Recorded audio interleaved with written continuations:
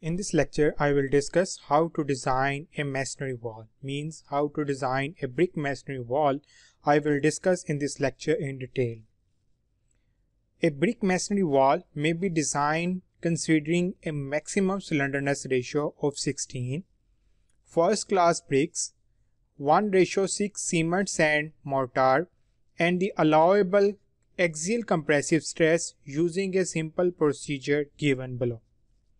First of all, how to calculate the total load on the wall. That formula I have discussed in the foundation design of brick masonry, 385 into summation of Li, etc.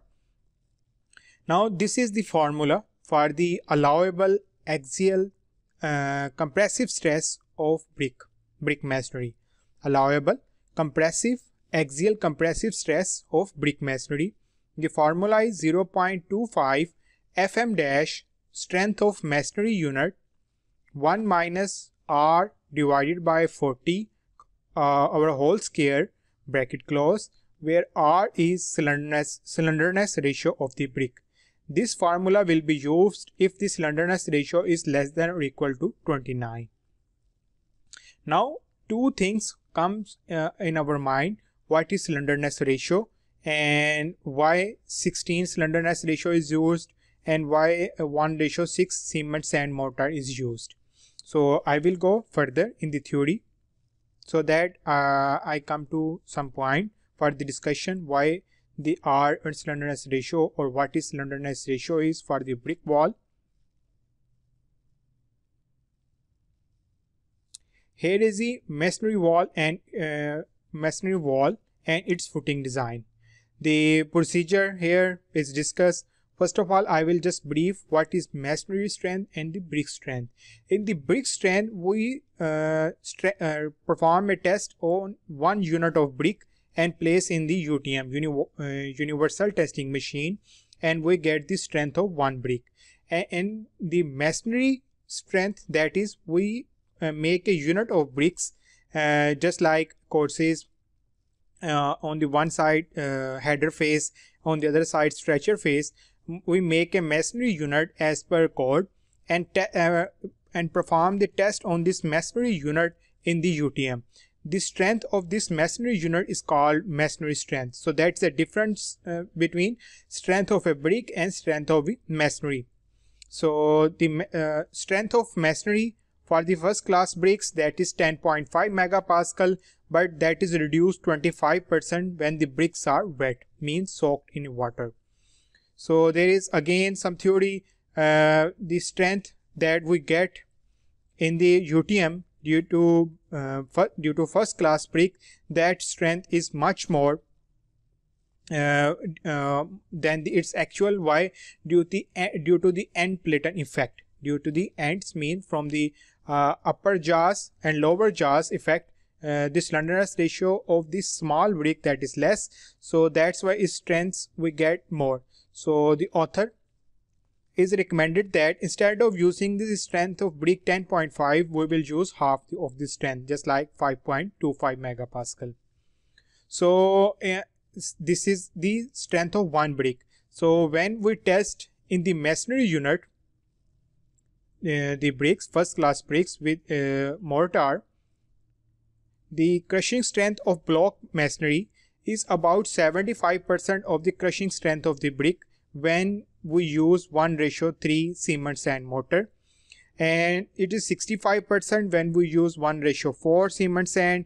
It is 45% 1:6 cement sand mortar, 35% when we use mud plaster with pointing or plaster on both sides. So here the brick masonry strength, that is Fm dash, in 1:3 cement sand mortar, that is 4, 1:4, 3.4. When in the fifth brick work in mud mortar, means the jointing of the bricks are done with the mud, and on the outside of the wall the plaster is present. Then the masonry strength, that is 1.8. So at the end, this is 1 point, means this is the compressive strength of brick. So to get the tensile strength, we can take 1/15 of 1.8 for brick for mud, and for getting the strength of 1:3 we can take 1 over 15 into 4, we get the tensile strength of brick. We almost ignore and do in the design the tensile strength because that is too low. Now the second step is story height of the wall. Story height of the wall, that is for example here, see there is a foundation and here is a floor. So the distance between two supports, that is the story height of the wall. The story height of a wall is the center to center height between lateral support, mean the distance from this center of the support and from the foundation. So that is the story height of the wall. For a wall free at top, the height of wall is measured from the plinth to the top of the wall, because at top there is no support, so no need to take from center. So we will take from the foundation to the top of the wall. Now that is a new thing, that is the effective height of wall that we use in the design. So what is the effective height of the wall? There are three conditions. For wall with lateral support at top, here you can see this wall has support at the top due to the slab or due to joist slab whatsoever. There is a support at top and support at bottom. So we will get the effective height whatsoever the actual height. For example, the actual height is h, we will multiply with 0.5 and get the height of effective height of the wall. This is the first condition. For walls with no support at top but with a considerable vertical height, h effective height will be 1.05 to the actual height. Means if there is a no support at top, then there no support at top, but there is a vertical load is present, but there is no support. Then the effective height, that is 1.05 of actual height. The third condition, there is no support at the top, but also there is no vertical load at top. Then the effective height will be 2 times the actual height. That is the effective height. Then the effective width of the wall or effective thickness of the wall. So that is the outer dimensions of the wall. So for example, without plaster, the 9-inch wall has the effective height 9 inch. So that's how we take the effective width. That is the effective height, and there is another, that is effective thickness or effective width. Now what is slenderness ratio? It is the ratio of length to thickness.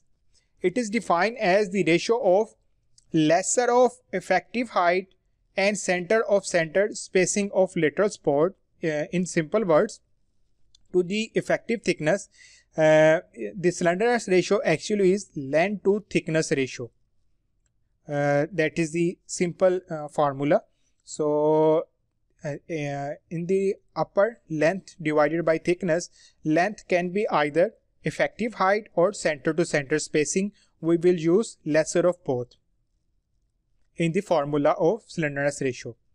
So it should be not more than 18 for ordinary walls, 20 for solid unit or fully grouted masonry unit where is a high content of cement is present.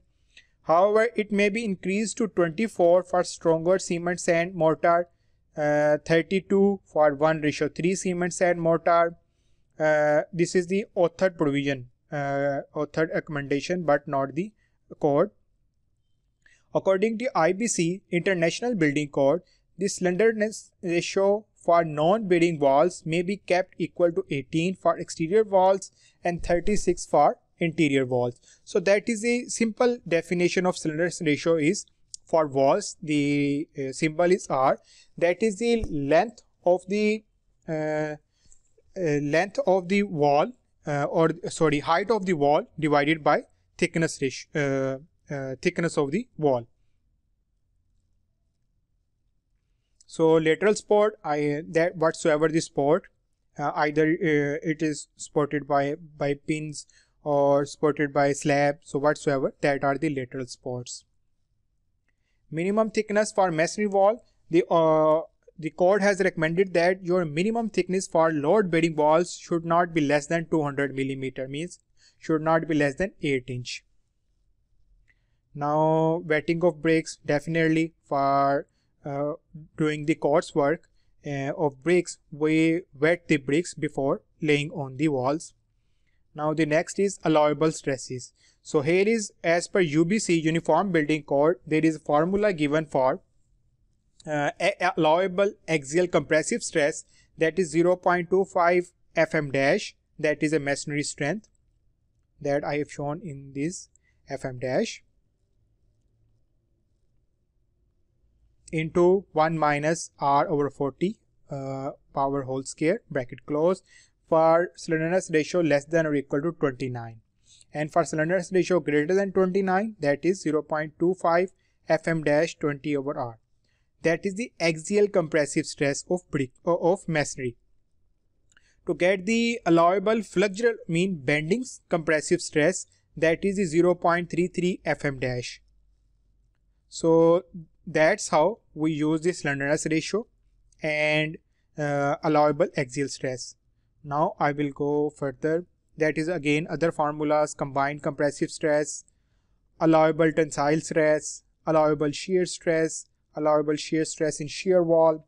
So next thing for our design of wall that is important, that is 7 and 8 point. Extra load factor for concentration of loads.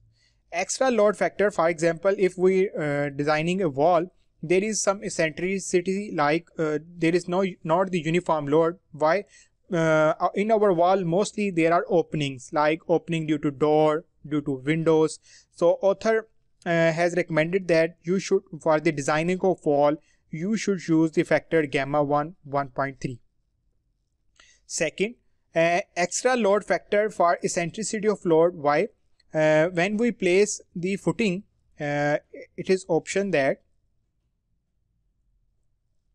here the steps of the footing may be present on the one side due to the and not present on this other side. Why? For example, your exterior walls are attached to the other person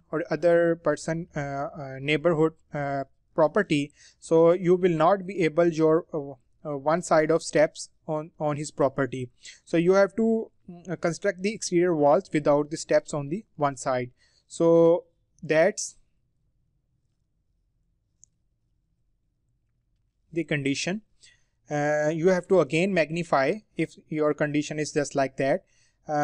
For load magnification, for exterior wall design, 1.5 for exterior wall, 1.35 for edge wall, and edge wall means there is no steps present on the